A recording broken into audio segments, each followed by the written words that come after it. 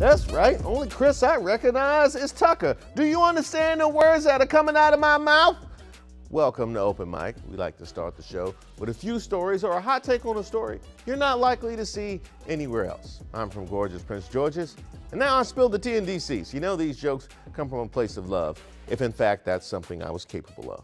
Let's start things off in FedEx Field, where Washington Commanders running back Brian Robinson Jr. made his season debut yesterday after recovering from being shot. And he came out to the field to Many Men by 50 Cent, which is a song about getting shot.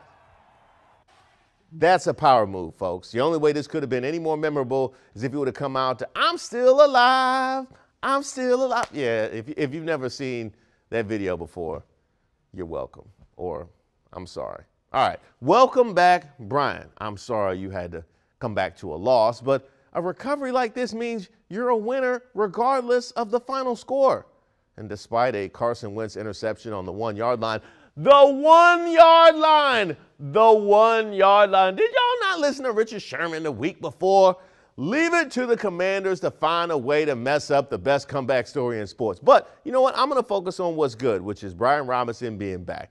That is more important than another late game disappointment. At least that's what I'm telling myself. I chose this next story because it sounds like a setup to a joke already. A New York man named Calvin Bautista has been charged with smuggling 3 Burmese pythons across the U.S.-Canadian border.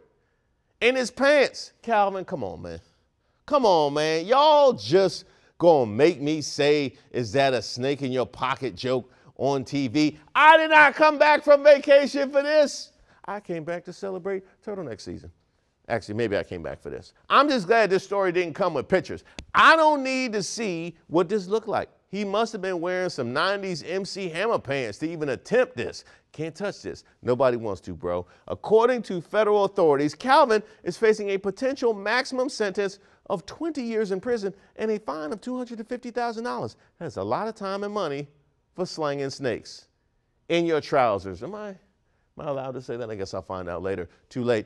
This can't be the same Calvin who got a part-time job at McDonald's. Let's move on to the next story before I get in trouble. We're headed to a small Canadian town named Cheeto for this next story, where a giant roadside statue of a Cheeto being held in the air is on display until November 4th. Now, I want to judge the statue, but they actually did a good job with everything, especially the Cheetos dust on the fingers, because everybody knows that struggle. Besides, DC can't judge. We had the awesome yet creepy The Awakening sculpture in Haynes Point before it finally got moved to National Harbor. Now, I'm shocked that I loved this as a kid. That thing looked like something from a zombie movie. The Awakening gives people nightmares, especially now that it's at National Harbor. It looked like somebody just lost their mortgage money. I'll give credit where it's due. This is some really good Cheeto marketing. Every day somebody drives past this thing and thinks, you know what, I could go for some Cheetos. Well played, PepsiCo Foods, and we use the term foods loosely, but this is cool. Let's head to Point Pleasant Beach, New Jersey for this last story, where comedian Ariel Elias was heckled by a Trump supporter and had a beer can thrown at her head while she was on stage performing. I'm such an insecure person. Here, I'll tell you the rest of that bit, and then we'll move on. I'm so insecure. I went and got an IUD. Oh my God. Okay. Yeah, come on, buddy. Can't do that. Ever again. Straight up. And she handled things like a champ, especially when she chugged that beer like Stone Cold Steve Austin. I wouldn't have drank it because whoever threw that might have cooties. But she did destroy those hecklers, so I guess she can do what she wants. Let me make things clear. What those audience members did to Ariel Elias should never happen at a comedy show, or anywhere for that matter. If you're at a comedy show, here are some rules to remember. First of all, do not heckle the comedians, because it's not going to end the way you think. It never does. Next, the show is not about you. Everybody there paid a ticket not to see you. You're not special. Shut your mouth.